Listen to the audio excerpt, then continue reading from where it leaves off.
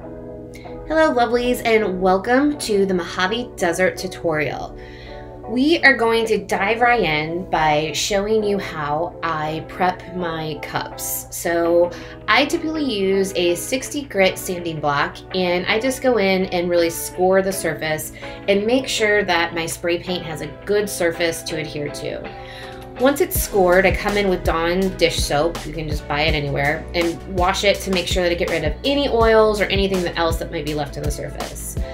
I then come in with Apple Green by Rustoleum 2x spray paint and just give it a nice coat. I apologize that my son does not have pants on in the background. It just gives you a glimpse into how crazy my life is on a day-to-day basis. So moving into the glitter, I made a custom mix of glitter. So I started with about 30 milliliters of Emerald from the Walmart brand of glitter. I've actually found it's pretty decent stuff, so I couldn't complain. I mixed it with this kind of, it was actually called Candy Apple green that I got off Amazon from a place called Ben's Glitters. I'll link all of them below. But I really liked the color that these two gave me when I mixed them together. So I did the 30 mLs of the Emerald Green and then also another 30 of the Ben's Glitter Apple Green. So it gave me a lot, but you can see that there's still a lot of sparkle, and it was going to be perfect for the cacti that I'm going to be adding to the cup. For all of my tumblers, I use a little extra epoxy. I actually almost gave up cups a couple of years ago because I just could not get the coverage I wanted out of epoxy. I've switched over to a little extra, and I'm never going back. I will not use anything else. But side note, side discussion, I apologize. But to apply my glitter, I went in using the epoxy method. As you can see here, this is a 30-ounce stainless tumbler from Craft Haven. I was able to put less than 2 milliliters of epoxy on this cup, and you can see I just got amazing coverage. So after I was able to get a full even coat of that epoxy on the cup, I came in and I just sprinkled the glitter all over the surface to get that even coverage. You'll see that I go back and forth, like I'll run out of glitter pretty quickly, and that's just because since it is a custom mix and I don't have a need to make a bunch of extra cups right now, I just mixed up enough glitter that would allow me to be successful on this cup. So one thing I highly recommend using this method is you'll see that I have my pair of scissors over there on the side, and I actually learned this from Jessica Flynn, so I cannot take credit. But in between applying the glitter and when like you're in a resting spot, take those scissors and knock off the excess glitter, because it's really just going to help when you go into the next step of applying epoxy, make it to where you don't have a bunch of glitter lifting or anything else or weird things mixing into it. It just gets all the extra off and allows you to just have a lot more successful next step. So here I just finished applying the glitter, just making sure to get it up by the rim, because I mean sometimes it's just hard to get it like everywhere you need it to, but I was able to get really good coverage with this.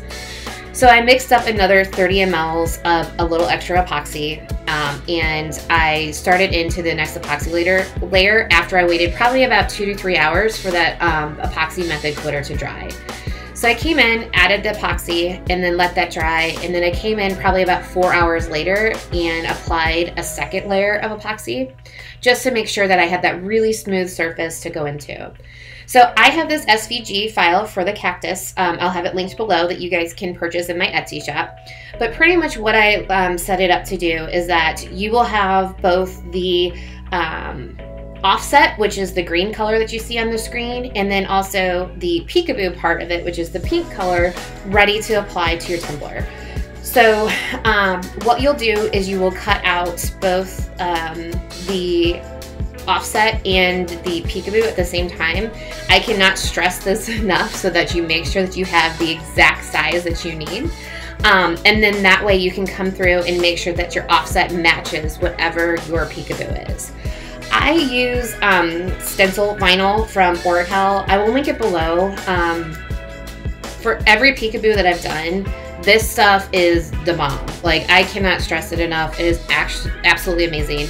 I learned about it from VMD Designs, which if you have not checked her stuff out, oh my goodness, you need to go watch her tutorials. She's just amazing. So But yeah, I used the Peekaboo file that you see, which was like that pink, and I came through and just applied it piece by piece to the tumbler, rotating it ever so often just to get the right spacing. You could apply these all at once, but for me, I was more successful just taking them off cacti by cacti or cactus by cactus and applying them to the cup. So here I'm placing my last one that has like the really cute little succulent that I really liked. Just making sure that it's applied well to the cup. Now, you will see here that there was some other stuff spray painted on the cup. This is definitely shot out of order because this cup was definitely a learning opportunity for myself. So to start with the sky, you're gonna come in with the yellow. And I will link all of the colors down in the description, but I came in with the yellow first, and I started by adding that right at the place where I'd like the sunset to start. So I came in with that. Then I came in with the Rustoleum 2X Coral and added that right on top of the yellow. After that, I came in with a pink prickly pear and added that like right onto, right over on top of the coral and before the purple. So with these, I can't stress it enough. Like, don't worry. It's gonna work out. It's going to be fine. And just don't be afraid to go over colors multiple times to get that perfect ombre. Like here you can see that my yellow is pretty much non-existent. But then I come in and just go over and add it back in again to just give that pop. And actually, my nozzle was a little bit clogged. And again, my kid does not have pants on. I swear he wears them. Like, I don't know. It just, in my videos, he doesn't. And I know he looks like he's right under the spray paint, but he's actually pretty far away. So he's fine. I promise. He's 2. He's growing. He's a great kid. But yeah, the yellow spray paint added some really nice little speckle touches to the sky that I just thought was an amazing detail, and I kind of just left out. So again, this is shot out of order because I learned some very valuable lessons on this cup.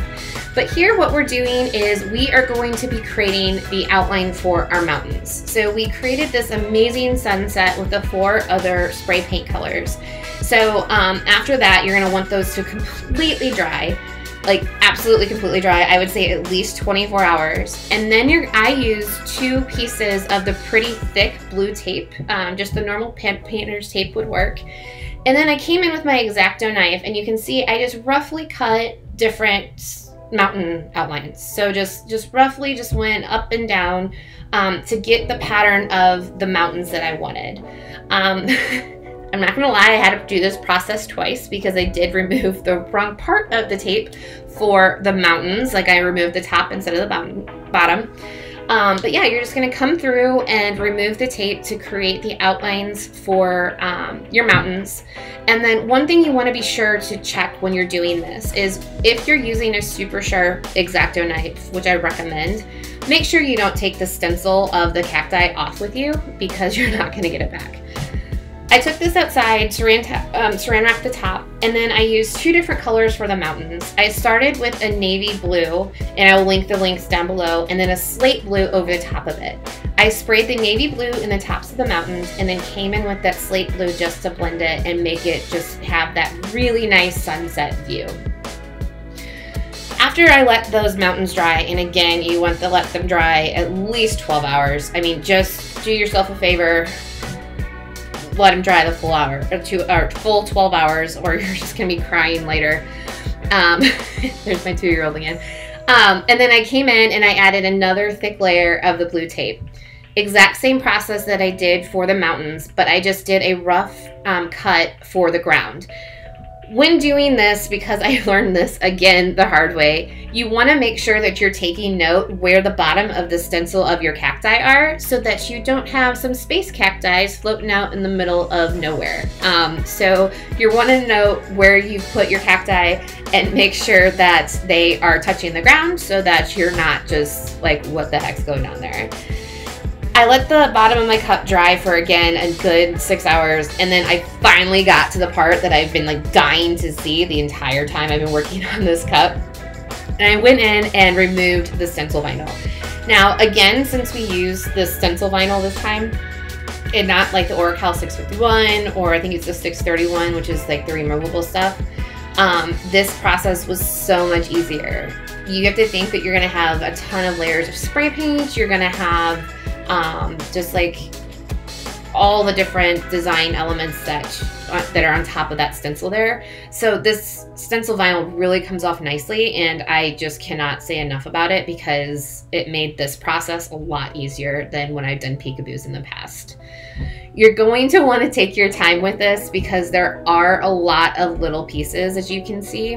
But I think this is probably the most satisfying part of this cup because you get to see how it is all coming together. One thing I did want to note while we're looking at this is I know we used the yellow spray paint in the Ombre effect for making the sky, but the mountains covered it up. But that's okay, like it doesn't have to be perfect. I just wanted to give the appearance of the sun setting behind the mountains, and if it worked that the yellow wasn't quite showing up, that's fine. So again, just because we have so many layers on the cup, so you've got the glitter, you've got the epoxy, you've got the spray paint. I used my Dremel to sand the edge of the cup. I just really wanted to make sure that we got that little rim of stainless steel peeking through so that the next layers of epoxy could really, really attach themselves nicely. I also came through, I sanded on top of that with just like this sanding block as well to get the bottom and then the rims just so it's soft, and we had a really nice layer, smooth layer for the epoxy to add on to and cover everything up. So just sanded the bottom and the top and got any rough spots out. Now this, I can't say enough. It's not as hard as it looks, but it's rough. It's not fun. I designed this offset to have a little bit of wiggle room in it because I made sure that the stencils gave a little room for air when applying the offset. But it was still, when you add the layers of epoxy and everything, it's still not perfect. But you know what? In art, like Sandy's Organized Chaos says all the time, there are no wrongs. So take your time, apply the vinyl in the manner that you think works for you, and it'll be beautiful regardless of what your comfort level is with this stuff. Because I will tell you, vinyl and I have a very, very unique relationship. It's getting better and I'm trying, but don't think that you need to be a vinyl expert at all to try this tutorial because it went really, really well. So here you can see I'm just taking my time applying the like the opal, the green opal to the cacti to make sure that I'm really making that green glitter pop. So you do not have to do this step. You could finish right here or you could do this. I just liked the way that the stars looked on it. You could absolutely leave it like this, but I took a little ball tool, which these are so underestimated. If you are in the tumbler world, I highly recommend getting a set of these. But I just got some simple like acrylic paint from Michaels. I got a set of them. I think I got like 24 or 36 in a set for like $13. They were on clearance or whatever. And I'll link them down below. But yeah, I just got some white paint and just used the ball tool to touch little spots to make the stars. And if you make, as you can see right here, I wasn't happy with a couple of the stars. Feel free just to wipe them off. And if there's any kind of paint residue left over, all you have to do is get a Q-tip and some alcohol and it literally comes right off. So don't worry, you can't mess them up. They come right off, especially because you have that layer of epoxy underneath there that really makes it smoothly come off. So decided I needed some more light, so I turned on my desk lamp. Who knew that that's something that would be useful in a cup tutorial, but it worked. So I wrapped up here putting the stars on, and then I really didn't want to go for a perfect moon. So I could have easily cut one out of white vinyl and just made it awesome, but I wanted more of like the hand painted look. So I had a funnel. I cut the little extra piece off the funnel to make more of a perfect circle, and then you'll see here that I just dip it into the paint. I then take that funnel and just roll it onto the cup almost as like a little guide, but knowing that it's not going to be perfect because I do want that hand painted look. So I come in with just a cheap paintbrush. I think this one was from Walmart. It was like one of those pack of 100 paintbrushes for $2, and it was like, I'm all about that. So I came in and just hand painted the moon, so it looks like you have like the little craters and the rough surface and texture that we see on the moon every night. So if you wanted to do the vinyl, by all means, just cut out a simple circle and it would look absolutely beautiful that way as well. I just wanted to try this method. So one thing I highly would like to share, it's a tip that I learned the hard way, is that acrylic paint loves to suck up epoxy. Not just a little, not just like marginally, no, like it loves itself some epoxy. So I came in with Quick Coat from CC DIY, and again, I'll link that down in the description, to not only seal my opal vinyls that I have here, but also seal in the acrylic paint so that I didn't get any dips in my epoxy or have like big divots where the moon is, because I've had that happen before. Ask me how I know. So came in with the CC DIY, did a really good coverage of that, just because this stuff is so amazing. If you don't have it, I highly recommend it because it keeps your vinyl from lifting. It seals in your acrylic paint so that it doesn't absorb your epoxy. And actually I found, and it claims this on the bottle, like who knew, it makes your epoxy go on easier for the next coat. So highly recommend this stuff. You can also use polyurethane. It does the exact same thing. I was just kind of a sucker and fell for the marketing of CC DIY. So anyway, I mixed up 30 mLs of a little extra epoxy to seal this all in and really just spend some time making sure that everything's nice and covered. We have that excellent shine that shows off all of our work, and this really just came together. It was really simple. I love this epoxy because I don't get micro bubbles. Like, hold the phone. Seriously, I can put this stuff on spray paint, and I don't know if any of you have ever tried that, but yeah, no micro, like, yeah, you can torch it if you want to. I really didn't need to, but it's kind of a habit, and old habits die hard. But just applied the epoxy, and this was done. It didn't need a second coat, but oh my goodness, look at those colors. So it was definitely a fun. Thank you for watching, and if you'd like, hit the subscribe button so you don't miss any of our future tutorials, and I love you guys. Bye!